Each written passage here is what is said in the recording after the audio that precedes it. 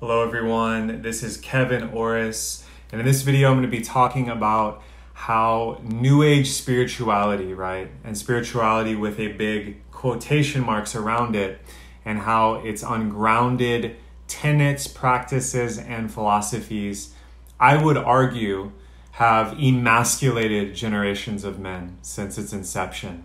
And I'm referring to basically the post-World War II era in the West, which has been my experience. So I'm making this video because this was a status I posted on Facebook about a month ago or more, and it received a lot of flack, and a lot of people freaked out and sent me a lot of messages, and I got a lot of PMs and DMs and comments with people like, explain yourself, aren't you a New Age spiritual guy, right? And a lot of people just wanted more clarity. They're like, explain what's happening. And while I want to make a few disclaimers before I get into this, one is, first off, I don't even believe in experts per se, but I'm certainly not an expert in this. I'm going to be speaking only from my own personal experiences and informed opinions, which, keyword, there's still opinions, and my journey through this stuff. That's why I'm speaking on it.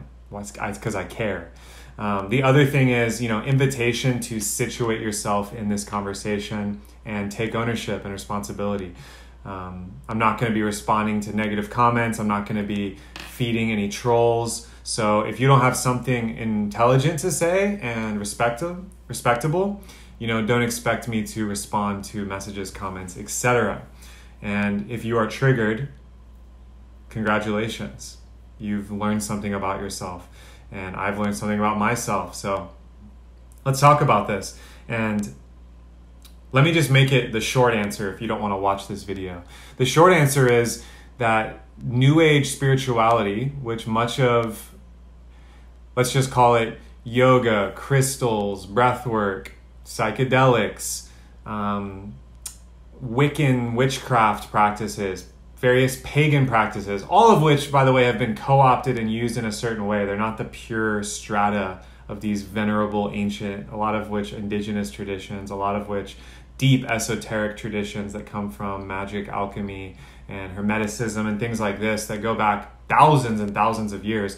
I'm talking about the watered down mainstream versions of these things that, when inserted into a youth culture that didn't want to go to war, didn't want to go to Vietnam, didn't want to go to Iraq, didn't want to go to whatever, in a post 9/11 culture of PC, highly politically correct, agendas to fracture and reverse gender and various other psyops, which, again, invitation to do your own research. That's not what this video is about. But in these practices, the sum result for many people, and I want to hear your experience down in the comments, has reversed gender. It's made men more feminine, and as a result made a lot of women more masculine.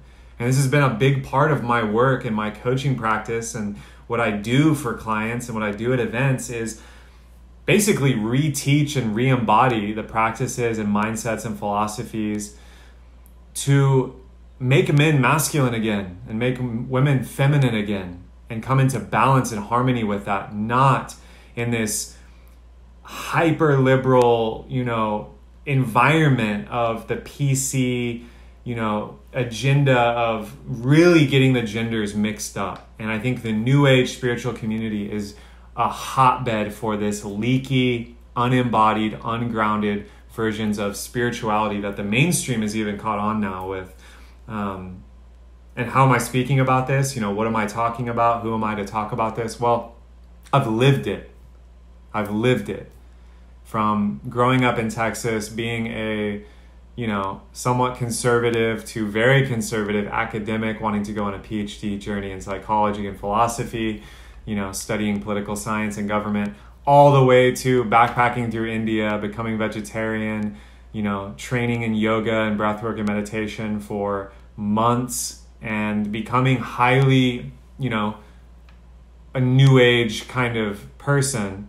And then coming all the way back, having worked with people like Elliot Hulse, working with various men's group organizations, Sacred Sons, and my own training in Tantra, in polarity in relating, and coming all the way back to, yes, guess what? The thing that's going to make a man the most powerful and the most masculine are core principles that many of our forefathers and the great minds of the Western tradition have given to us. The Stoics, the Neoplatonists, the Hermeticists. And they are, well, pretty simple. Dedication, responsibility, integrity, precision, assertion, not aggression, but high levels of assertion. And, dare I say it, healthy aggression.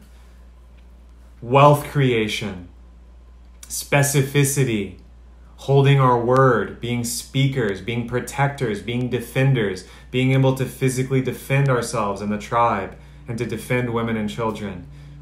Not to create war and to create conflict, but to create a deep sense of purpose inside yourself. And any man out there that doesn't practice or believe in that, I invite you to show me why that is and why that's working. And I want to just address something off the bat as well. And again, invitation to situate yourself in this conversation.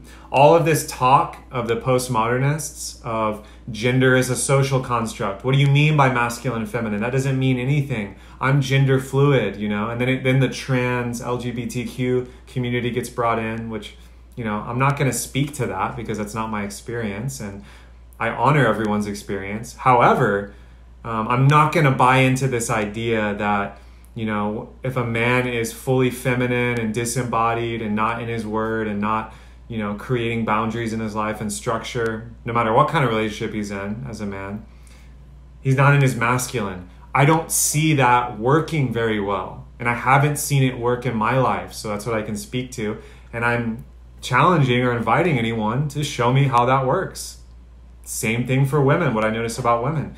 If women are locked into their masculine and not cultivating the feminine qualities and principles, this is not just about genitalia and gender. These are primordial energies and ways of being that are reflected in everything.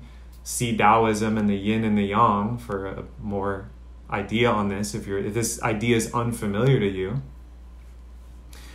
And it's really about integration. Are you integrated in your life? Are you integrated in your business, your speech, your relationships, your commitments?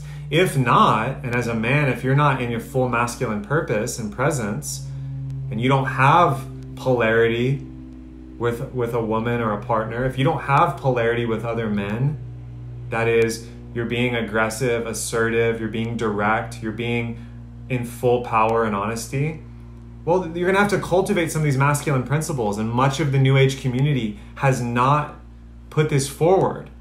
At least the watered down, highly corruptible version that many of us have been familiar with. Now, that's not to say that there is great beauty in some of the New Age, umbrella, but it's actually the exception. It's not the norm. The norm has been a commodified, watered down version. So, and if you know what that is, and if you're in that community and practicing that, I'm not speaking to you. I'm speaking to many of the other brothers and sisters I see on social media that are struggling to understand why they're broke, why they're not in a healthy relationship, why their body's not healthy, why their mind is confused. And, the invitation is to pull back and get away from the distortions. If it feels like bullshit in your body, guess what? It is. If it feels like bullshit in your mind and your heart, and it's not serving life, and it's not serving men and women in your community, pull back. Come back to your senses. If you're not sensing it in your body and from a deep felt presence, and this isn't woo-woo, this is your instinct. As a man, you got to have strong instincts. If you were a hunter, if you were a builder, if you were a warrior, your instincts are everything. Not what you read in some book or what some teacher told you that wasn't practicing it themselves. Not what you heard that the news or society or the blame shame game and the projections and the triad of, well, now we have a victim, perpetrator, savior. So which one are you going to be? This is what mainstream puts out there. And a lot of the new age is co-opted in this way.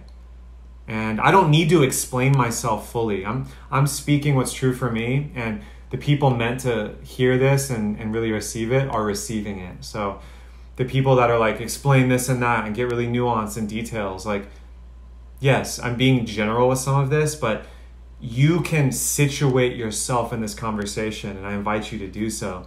And really what it comes down to is any system beyond New Age and the spiritual traditions, any system that disempowers you, weakens you, or makes you wrong and makes you feel shame about yourself, or makes you feel fear or blames or puts a projection on you, guess what? It's not serving anyone. And that's what a huge awakening is happening right now in this country, in the US of A, and across the world, is a lot of us for thousands of years in humanity have been fed these BS traditions. A lot of them are dogmas and ideologies. And it's way beyond the New Age, but I think the New Age is on the cutting edge, so we get to have this conversation here.